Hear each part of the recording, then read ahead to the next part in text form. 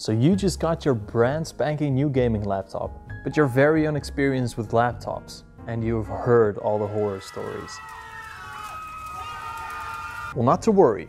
Today I'll be telling you all the things you should do first when setting up a gaming laptop so that it'll perform at its absolute best. I use these settings on all the laptops that I review, so it should be pretty handy. Let's get right into it. When you unbox your new laptop, pay very close attention. Check for any damage on the outside and inside of the laptop.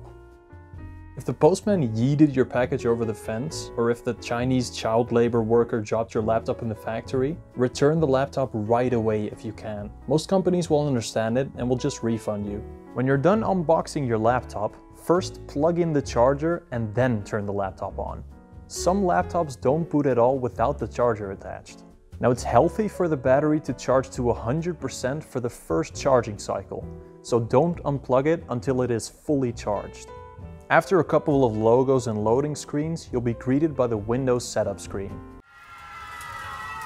Just go through the setup normally until the internet connection screen shows up. Do not connect to the Wi-Fi yet. If you connect to the internet on your laptop right now, you'll be forced to log in with your Microsoft account every single time you turn it on. And that has a lot of unnecessary shit tied to it, so let's bypass it. When you're at this screen, press Shift and F10 at the same time. This should bring up the command line, or CMD. Press on this window and type in OOBE/bypass NRO, and then press enter. The laptop will now reboot and you can continue with the setup. Now when we get to the internet screen, there will be an option in the bottom here that says, "No, I do not have internet." Click that. Now you can continue the setup with an offline Windows account. Make sure to just press no or skip every option that Windows offers you. This is just spyware and other various bloat. And voila! Windows is now installed. You should have installed Linux. Now before doing anything, just let the laptop sit there for a minute or two. You don't want to cold start it. First, I always let Windows install all the updates that it needs. This includes potential BIOS and driver updates, which are very important. After they're all done, just restart your laptop. Now, every gaming laptop has its own gaming application, which controls fan profiles and performance. Asus has Armoury Crate and My Asus, MSI has MSI Center, Acer has Predator Sense, Razer has Synapse, and Lenovo has Lenovo Vantage. Open your gaming laptop's gaming application and make sure to download all of the necessary updates. When those are all done, and probably after another reboot, you should open NVIDIA GeForce Experience and download the latest drivers for your GPU. There's a good chance you already have the newest drivers from those Windows updates, but it's always nice to make sure. Now that the system is up to date, we can start cleaning it up a bit. Let's start by removing any pre-installed apps that we don't need. Just type remove into the search bar and click remove programs. Antiviruses and other sponsored software can slow down your laptop by a lot. And since Windows' built-in Defender is a lot better than those scam software, you should just remove all the antiviruses. Just make sure to keep your laptop's gaming apps, as most of the time they're pretty essential to the function of your laptop. Microsoft Teams will constantly bug you as well, so make sure to remove that disgusting RAM-eating pig. Next, you should right-click on the Windows logo and go to Task Manager. Here we click on the Startup Apps, or this little speedometer symbol if there's no text. These are all the applications that start together with Windows.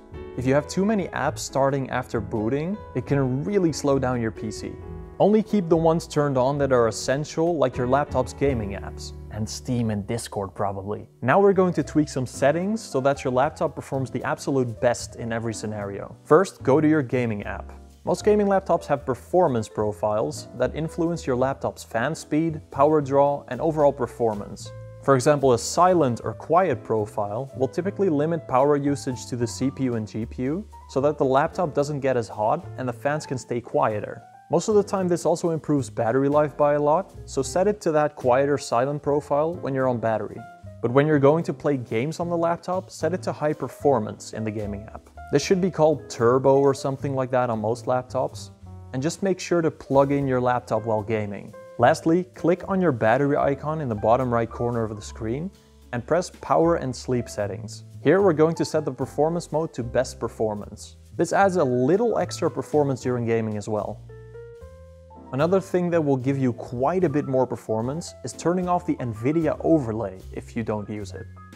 To do this, go to the NVIDIA app or GeForce Experience and navigate to Settings. Then just turn off the overlay. This can actually add 10 to 15% more performance on some laptops, so make sure to turn it off if you don't use it. Now, it's very important that you stress the living hell out of this laptop in the beginning. You paid a lot of money for this thing, so it should perform at its absolute best. To test whether it works correctly and doesn't blue screen or overheat due to a defect, we're going to benchmark it and monitor its temperatures. I always install Cinebench R23 for a CPU stress test and 3D Mark TimeSpy for a GPU and CPU mixed stress test. Both of these are free and just downloadable online.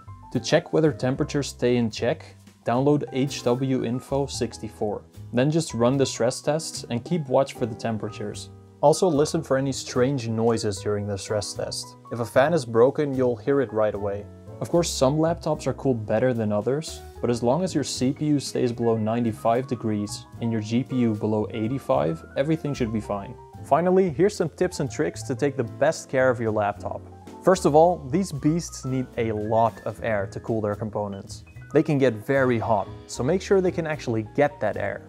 You should always keep your laptop on a flat surface or a place where it has good airflow. For the best cooling, keep it slightly off the ground, or even better, get a cooling pad. I don't have a cooling pad, so I can't show you. Keeping your laptop as cool as possible will make it last quite a bit longer. Secondly, I'll tell you the best way to take care of your battery. Don't stick a knife in it. That's a pretty good looking knife, right? The healthiest state for a lithium-ion battery to be in is between 50 and 85%.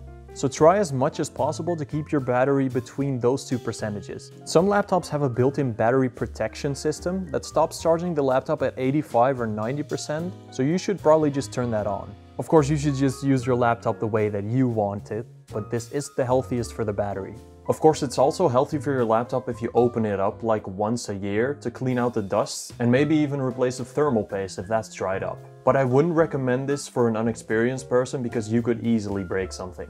And a lot of modern laptops actually have liquid metal instead of thermal paste, so you really don't want to mess with that stuff, just leave it be. Blowing some compressed air into the fans should be enough for now. Apart from that, you can just do whatever the hell you want with it, obviously. Just don't leave it sitting in the sun and don't use it as a murder weapon, and it should be absolutely fine. That's it for today, folks. I'll see you all in the next video. Bye bye.